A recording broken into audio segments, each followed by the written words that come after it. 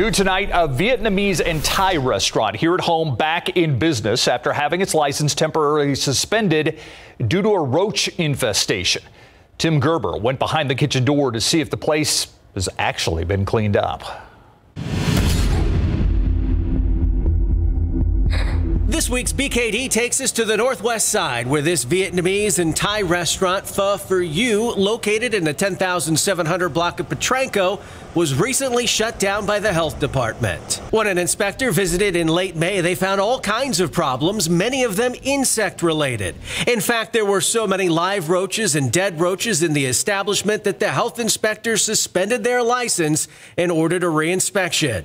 The inspector noted dead roaches in the microwave, live roaches in a box of gloves. They were on shelves where foods were stored and being prepared. More roaches in the hand washing sink in the kitchen and in the coolers and cold hold units.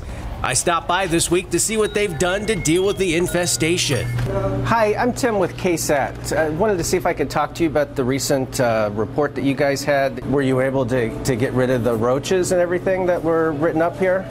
Yeah, we already called the from the pest control. This manager showed me a receipt for the exterminator they hired. He said the business just reopened 2 weeks ago.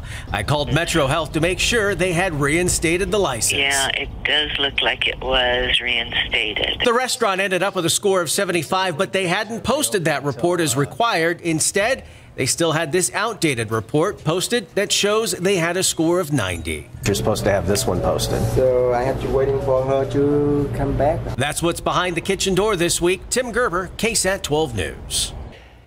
Several restaurants also got perfect scores, by the way. To see who did a good job, use your phone to scan this QR code.